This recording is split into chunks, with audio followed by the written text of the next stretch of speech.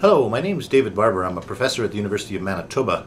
My field of specialization is sea ice. I've been studying sea ice in the high Arctic for about 25 years now.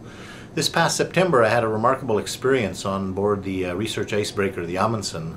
We did a field research program into the southern Beaufort Sea, which is north of the Tuktoyaktuk Peninsula at the north end of Canada's landmass in the western high Arctic. The objectives of the study were to go into the late season multi-year sea ice in that area and to study what is going on with the decay of that sea ice. In recent years, we've noticed that there's been a recovery in the aerial extent of sea ice in the northern hemisphere. 2007 was the minimum extent on record ever recorded. 2008 showed a recovery to that, and 2009 showed another recovery to that.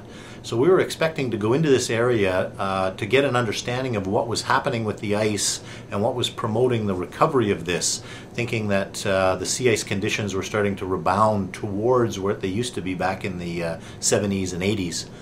Unfortunately, when we got into the study area, we quickly realized that the satellites that we've been using to study the sea ice and to tell us what this type of ice was in the area was incorrectly classifying the ice. We were doing a transect line north of Tuktoyaktuk, and we were traveling in our ship at about 13 nautical miles per hour. That's about 25 kilometers an hour. And this is a speed that is almost exactly the same as the ship would have in open water. And this should not have been possible because the satellites were telling us we were in very thick multi-year sea ice. Unfortunately, the kind of ice that we encountered was something we have not seen before. It was a type of rotten ice that was a conglomerate of very small pieces of this multi-year sea ice that survives the summer and then grows the next year. And it's overlaid by a very thin layer of what we call first-year ice, the stuff that grows annually that year.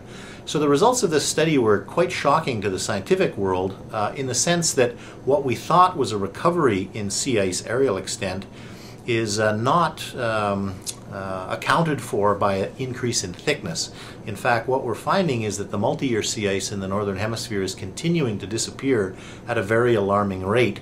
And if we continue on the trajectory we're on, we will no longer have multi-year sea ice in the northern hemisphere very soon.